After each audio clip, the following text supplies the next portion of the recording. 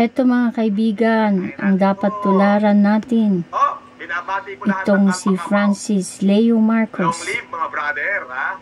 Nga pala po, ang pamunuan po ng Alpha Kappa sa buong Pilipinas po. Dahil siya po ngayon ay namamayagpag sa social media.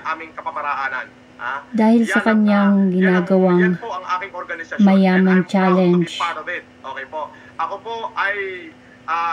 Ako po ang chairman ng Kabagan Council, ha? Pero ako po ay pumasok noong 2009, December 9, sa Pugad, Lawin. Yan po. Siya po ay napakarami ng sila Dennis Abanyo, Casper Saranya, ginawang aksyon para po matulungan at yung aking iba pang mga kapatid na hindi ko na ang ating mga kababayan. Ito ang tatandaan nyo. Ngayon ko po napatunayan, ACRO lumabas sa gitna ng epidemya para tulungan ang sambayanang Pilipino. Pero may sa mga na hindi gumagalaw at tagalang walang kwenta. Mahihirap. Ko yung isa, yung si Solis, si Jimmy Solis, alias Papay o Igme. Yan, walang kwentang ACRO yan. Kasiraan ho sa aming pangalan yan. Hindi ho ano yan. Ginagamit lang ho niya ang kanyang na hindi kayang para mamera sa mga politiko. Yan ho ang pangalan yan. Si Jimmy Solis, alias Igme. Si Papay, walang kwentang ACRO yan. Pagkatapos ng COVID, ididimanda ho namin yan. Wala akong kwenta yan. Ginagamit lang niya ang kapatiran para magkapera sa mga politiko. Yan ho ang totoo. Pero the rest ng mga ACRO, hindi po kayang maghanap buhay ngayon. Ang organisasyon COVID-19 na ito. Para tumulong sa sambayanang Kaya siya po ay tumutulong hanggang sa kanyang makakaya sa mga mahihirap. Ito po. Kami po ay namahagi sa aming barangay, San Francisco, Quezon. Ayan, ang daming tumutugon sa kanyang challenge. Kaya po, nakakaantig din po sa puso na makitang dahil sa pagsisimula niya sa challenge na ito, ay marami na rin pong umaaksyon para tulungan sa mga may kaya, na tulungan ang mga taong nangangailangan ngayon. Dahil nga sa pangyayaring ito, na maraming naaapektuhan ng COVID-19. FLM Fever, challenge accepted. Sa Baguio City, gulay po ang kanilang pinabibigay. Grabe, sarap. Barangay Saranay, Nueva Ecija, God bless po sa inyo, sir. Raquel Juliano, namigay po to. Team Gulay, frontliner, FLM Fever. Kay Gulay, kay Lugaw, kay Gatas, tinanggap mo challenge ko, mabuhay ka. Ang pagkatao mo ay iuukit sa puso ng mamamayang Pilipino na hindi kayang burahin ng kasaysayan. Yes, yan po si Francis Leo Marcos. Nag-umpisa ng Mayaman Challenge. Leo Marcos, mahirap lang po kami, pero yung hinanda ng nanay ko ay ibabahagi na lang po namin sa mga senior citizen sa Ilocos Norte, OFW UAE. Mabuhay ka. Mabuhay ka. Yes, mabuhay ka, Francis Leo Marcos. Adina Jr. Happy birthday, nanay. Dahil sa iyo, FLM Fever. Nagsisimula ng umaksyon ng bawat isa para magtulungan. Wow! Ito isa pang matindi. From Maguindanao Province. Binabati ko yung aking tatang dyan, si Tatang Mando Mastura. Tatang, mabuhay kayo. At syempre, isa ko pang tatang, si Dato Tukaw Mastura. Mabuhay po kayo, tatang. Mahal ko po kayo. At yung aking mga kapatid na mayor ng Sultan Mastura na si Dato Raul Mastura, at saka si Dustin, mga binabati ko yan. May nakalimutan ko na yung pangalan. At si Armando Mastura Jr., yung aking kapatid. At syempre, yung mayor ng Sultan Kudarat Municipality, Dato Shamim. Mabuhay ka, Eto, from Maguindanao, ambag naming magkakapatid, 200 sacks of rice. Brad, tinatanggap ko ang hamon mo. Wow. Azir Malang, Daud Hamza, FLM Fever. Ayan po, si Azir Malang, si Daud Hamza, sabi niya, from Maguindanao Province, ambag naming magkakapatid, 200 sacks of rice. Brad, tinatanggap ko ang hamon mo. Palakpakan yes. From Maguindanao na to.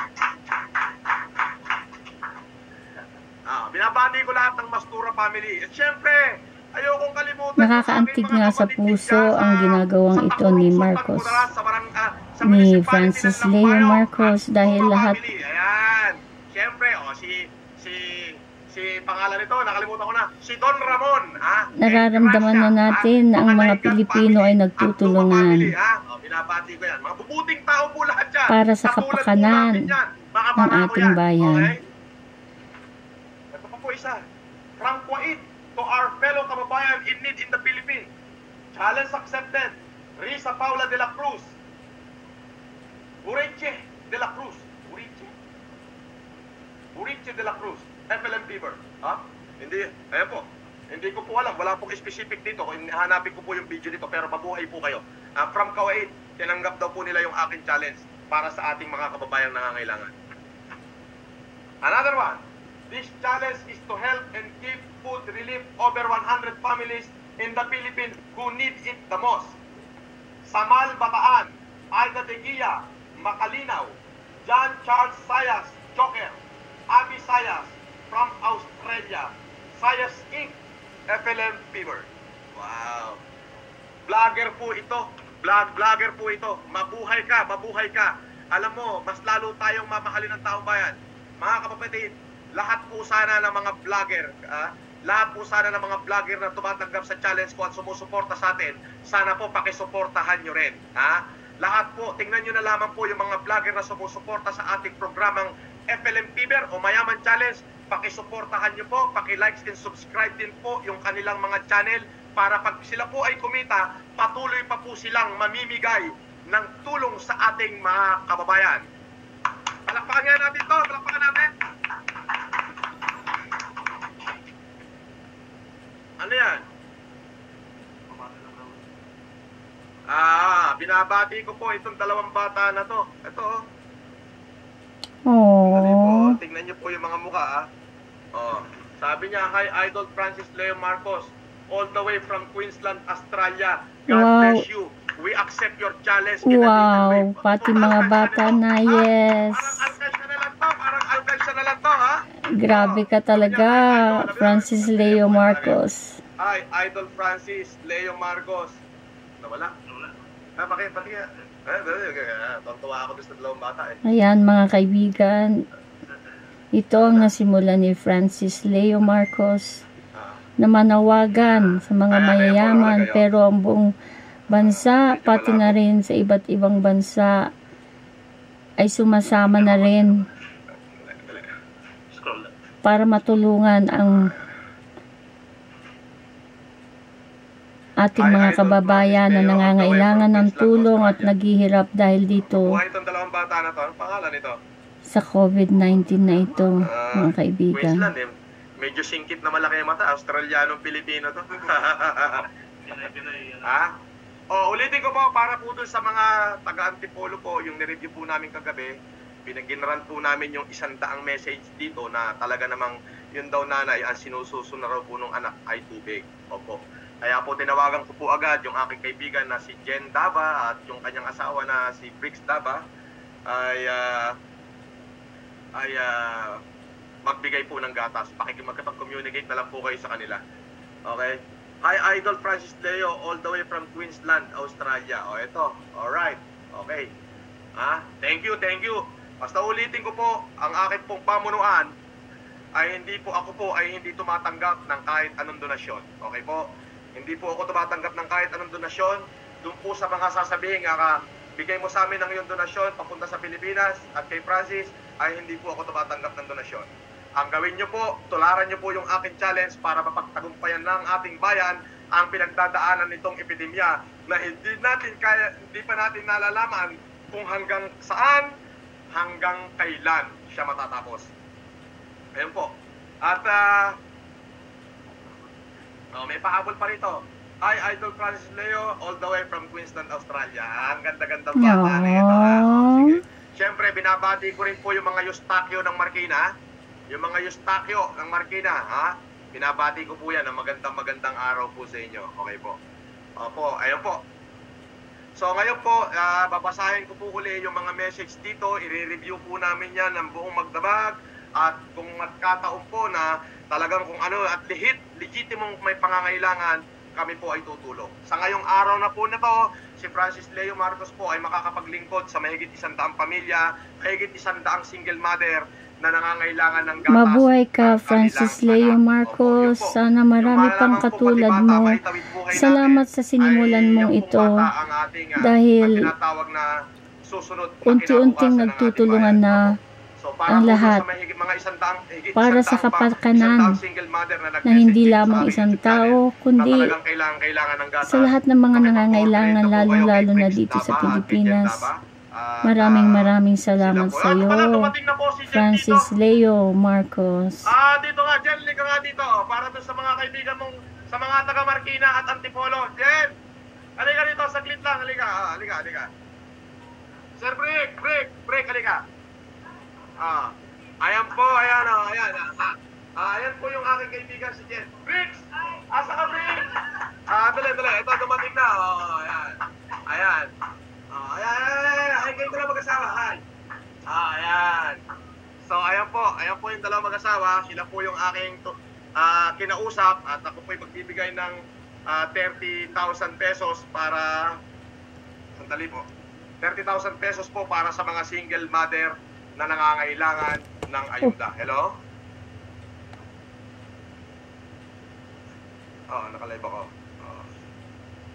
Sige, okay.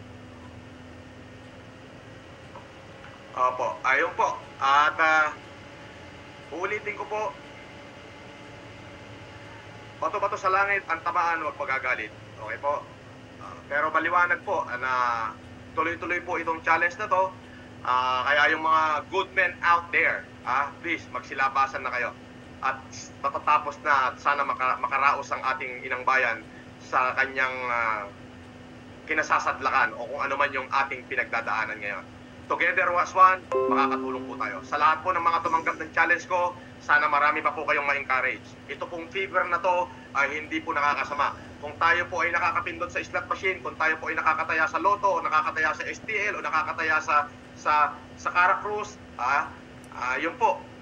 Meron pa pong pahabol. Yung isa, yung lahat ng kanyang inipon daw na 20 pesos ay kanyang binaybayan na at pinamigay na ho doon sa kanyang mga kababayang mahihirap. Ayun po. May nagpapabati po rito, Marjorie Ventura, Benrira, Bulacan, Bon Abaya, Bacolod, Leon Porol, Paranaque, Debbie Lorico, Apolong Valencia, Negros Oriental, Frida Blasorca, Camarin, Kier Carlos Family, Australia. Kier Carlos Family, Australia. Mabuhay po kayo lahat, naging ano na po itong vlog ko. Yung Mayaman Challenge po, naging greeting station na. Dahil marami na sumusuporta sa iyo, Francis Leo Marcos. Ayan.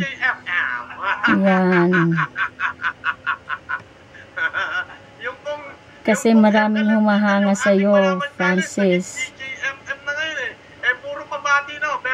Dahil sa nasimulan mong adhika, nasimulan mong pag-challenge. May tumatanggap ng aking challenge sa iba't ibang sulok ng Pilipinas. Yes. Ang ibig po sabihin nun, ako po ang promotor, ako po ang nag-ignite. Ikaw ang promotor ng kabutihan. Sabi nga po ni God, ano po yung sinimulan ko yung aking challenge? Ano lang, nagpakain lang ako sa EDSE. Yes. Napanood po namin yun. Namigay siya ng mga pagkain. Sa aking isipan itong Mayaman Challenge. Na talaga naman sakay ng van at lahat ng mga pulubi, binigyan niya ng mga tumanggap ng aking challenge pagkain. Ay ikararangal ng ating lahi. Ikararangal kayo ng ating bayan. Masasabi niyong tayo'y Pilipino at tunay na Pilipino. Yes. Yun po. Mabuhay ka, Francis Leo Marcos. Bakit? Pag hindi, tatawagin kitang support. Okay? Mga kababayan, hanggang dyan na lamang po at nagbigay lamang po ako ng aking accomplishment sa inyo, ng aking mga nagawa ngayong araw na to. Pre, pa-shoutout din daw sa rollback ng Kapalangan, Apalin, Pampanga. Sila daw yung tumanggap ng challenge mo. Wow! Rollback ng Kapalangan, Pampanga, Apalin, Pampanga. Tinanggap daw yung ating challenge. Wow, mabuhay kayo. Isa pang request daw, pre. Paki-accept daw friend request ni Kier. messenger ko, mga kapatid. Nakahang! Nakahang! Alam niyo po, mga kababayan, the first 2 weeks, hindi po, ang akin pong messenger ay over 5 million message na po. Wow. Nakahang na po siya. Hindi ko na po siya nagagamit. Pasensya na po kayo kung hindi po ako makapag-reply sa inyo sa messenger. Kaya nga po dito po sa YouTube channel po ako nagre-review. Please, watch, spread the video, like and share, comment, spread the love. We will do that, Francis Leo Marcos. Dahil isa kang mabuting tao, isa kang mabuting Pilipino, isa kang mabuting mamamayan na dapat tularan ng marami. Maraming salamat sa iyo, Francis Leo Marcos. Pagpalain ka nawa ng Panginoong Diyos at marami sanang tumulad sa iyo. Lahat ng aking subscriber, isusubscribe po nila kayo. At para naman po doon sa mga fake account na sumisira sa akin, mga kababayan,